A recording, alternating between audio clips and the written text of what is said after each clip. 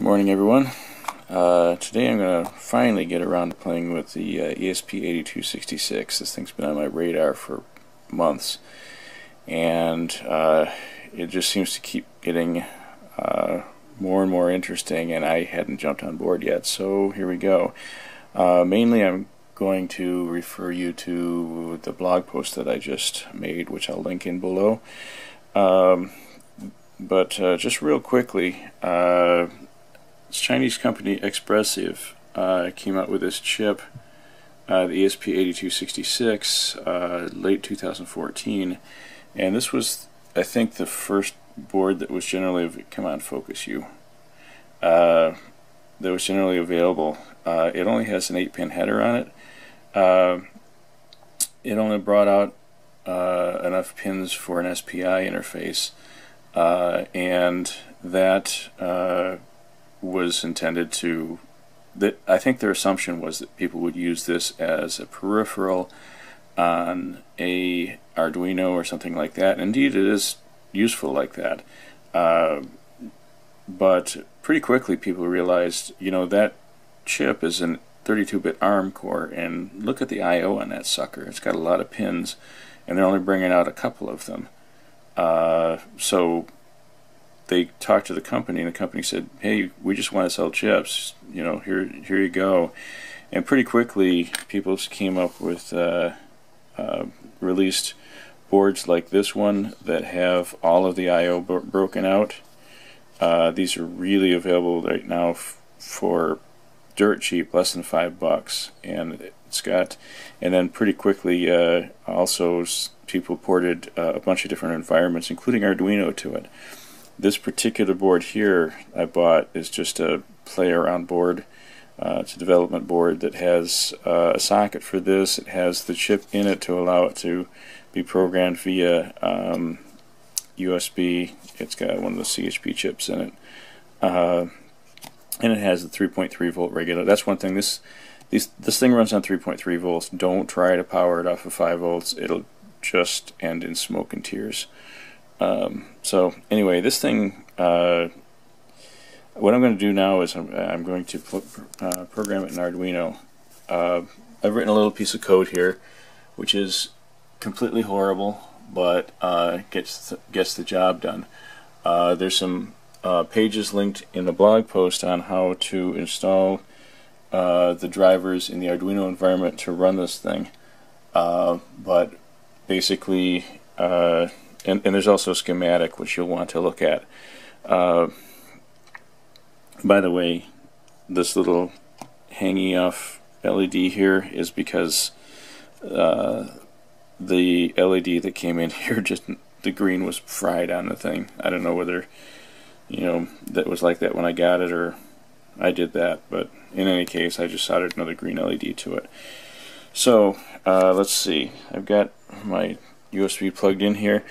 If you look at the schematic, you'll see you want to have switches 1 through 6 turned on here, 7 and 8 turned off.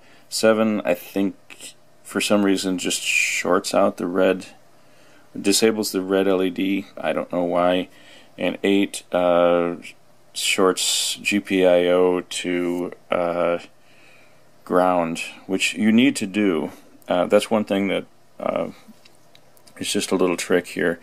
But S2 also shorts GPIO 0 to ground.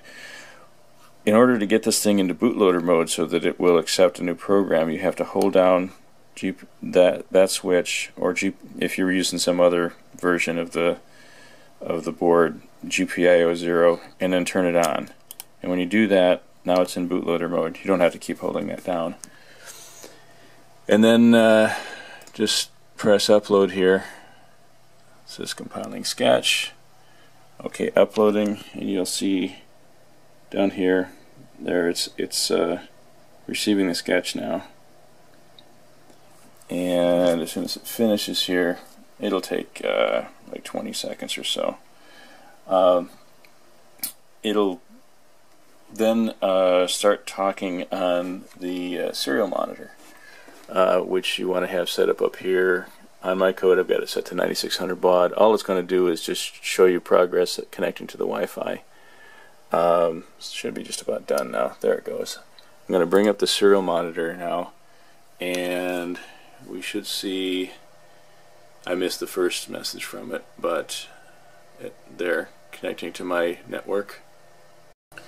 Okay, I had to restart it. I don't know why, but sometimes this thing just refuses to connect. Anyway, you'll see there that it's connected and it has an IP address about 26. And if you go over here, you want to go to your web browser and just, I've already been playing with it here a bit, but if you just go to that IP address, it'll show you this, and you'll see here that it's got some links here to make things happen. It's reading the analog input, and it's reading the output of the humidity and temperature sensor. The analog input is this little pot right here. Now that pot is set to divide up the 0 to 3.3 volt range, and if you read the doc on this chip, the input range is actually 0 to 1 volt. So if it's over 1 volt, it just reads 1024. So there's a bunch of range on this thing that just reads 1024. So you're on a turn and turn and turn and turn and turn, and it doesn't seem like it's doing anything. And finally, when you get it down below 1 volt, which you can probe on whatever the if you put a voltmeter between ground and the ADC pin there, when it gets down below 1 volt, you should start seeing it return something besides 1024. And you can like blow breath into this thing and make the humidity go up.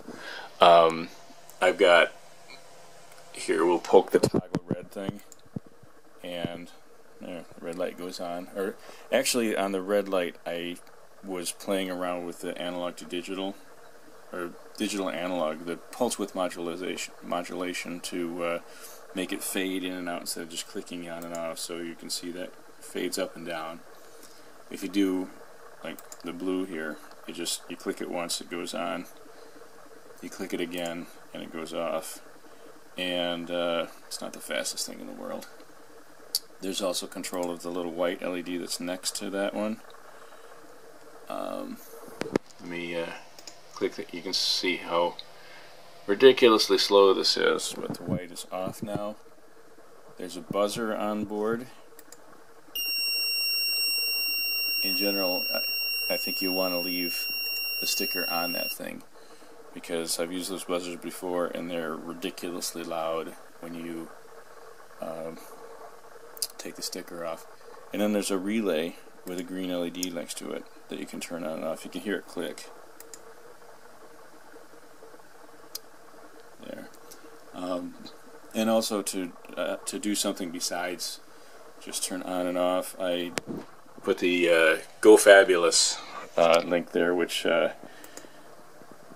makes it do a bunch of color shifting here, and it's not quite as pretty as it could be with the green off on a separate LED there, but it's kind of cool. Anyway, that's that.